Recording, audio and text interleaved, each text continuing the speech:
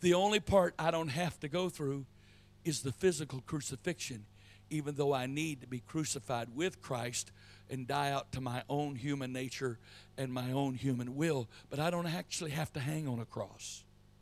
I don't actually have to have my back beaten like a plowed field. I don't actually have to have somebody beat me in the face to be a part of that. But I'm in Christ's stead as far as the responsibility to be God's mouthpiece. I don't know what that does to you. I don't know what that does to you. But that puts a weight on me that is impossible for me to carry. And so consequently, since I know I can't carry it, there's only one thing I can do. I have to go to Jesus, get in the yoke with him, and let him carry that as I simply am connected to him. Because I can't avoid the truth. I'm an ambassador of Christ. I'm in his stead with the ministry and the word of reconciliation. And I'm expected to do what he did, all except the crucifixion part.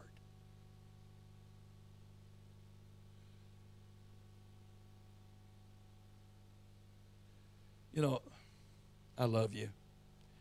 I don't love you like he does. I don't have the investment here he does. But I love you. I wouldn't be here if I didn't love you. The Lord's been good to me. After 41 years of pastoring, the Lord's been very good to me. I don't have all the money in the world. I don't really have very much money at all, but I got all I need. I'm very content. I have healthy children, healthy grandchildren. They're all living for God. I love my wife. She loves me. We have a nice place to live. We drive decent cars, et cetera, et cetera. There really isn't anything I want. There's nothing I need. Now, don't misunderstand what I'm saying. I'm not rich. I just have contentment. Because none of this stuff matters. It's all temporary.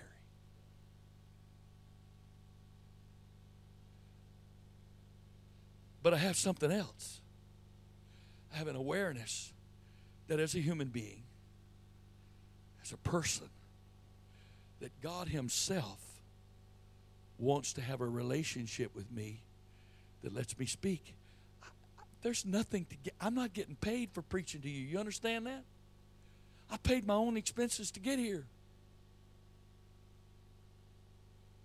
I didn't come here for an offering.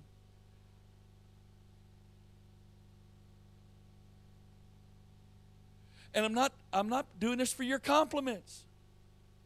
I was preaching in Pakistan the other day, or teaching in Pakistan the other day, and there were a few guys there. The great majority of those men are great. They're really wonderful Christians, great men of God. But there's a couple of guys that kind of got off a little bit, and unfortunately for them, they happen to be sitting there. And I said, yeah, there's a couple of you here. You preach for compliments. And I said, let me tell you what compliments are worth. You go into a store, you find something you like, the guy quotes you a price. You say, well, I don't have that, but I got 100 compliments here. Will you take that?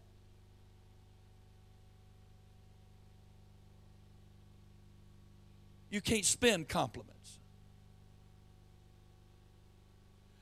The compliments they're not currency. There's only one reason to be here. Because the Lord told me to come. And gave me a message. And I hope it impacts you really greatly. You know why? Because I'm leaving. And then you'll have to give the credit to God and not to me. Because that's what he's looking to do. That's what he's wanting to do. That's what he's trying to do. And your very presence here tells me that's really what you're wanting. Now, I'm struggling with this a little bit tonight because your faith is not matching your desire tonight.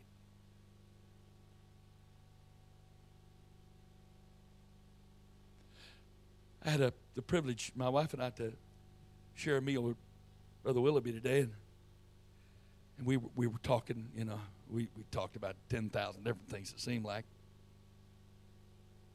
And one thing he said, and I've said the same thing, but he said it today. He said, you know, he said, I spent 35, 38 years of my life surprised when God used me. It was shocking to me that God would use me. He said, you know one thing I've learned? You really do have to begin to believe that God will use you. We're going to pray here in just a second. Listen to me carefully. Your desire is not matching your faith tonight. You got a lot more desire than you've got faith to believe that He will use you. There's not anybody in this room tonight debating with me over what I'm saying. Your spirit's saying, amen. You believe it. You believe what I'm saying is true. You just don't see how it fits you because you just don't have the faith sitting here right this moment to say, He's talking to me.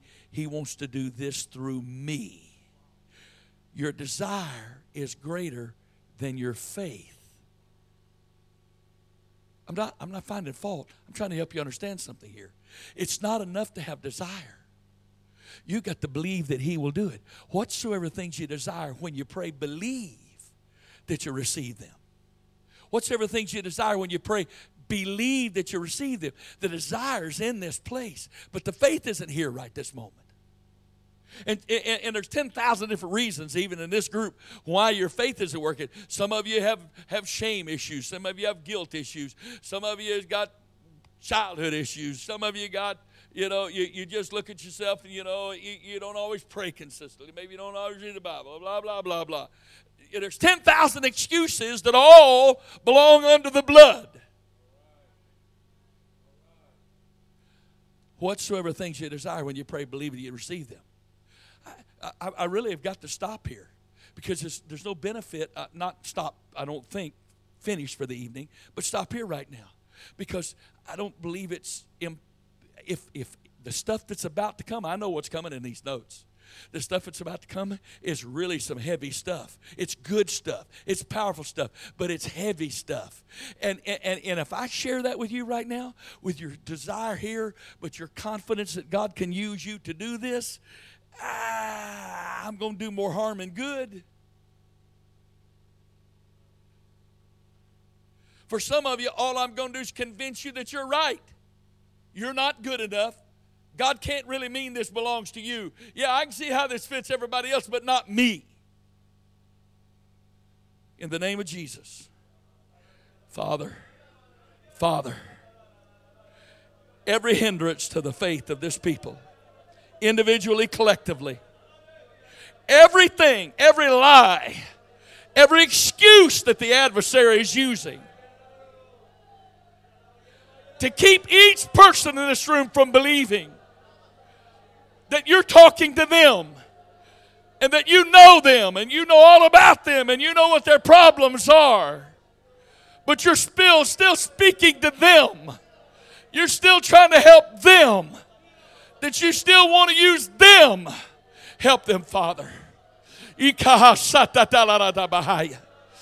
loose the spirit of faith in this place in the name of Jesus. Receive it. Receive it. In the name of Jesus. In the name of Jesus.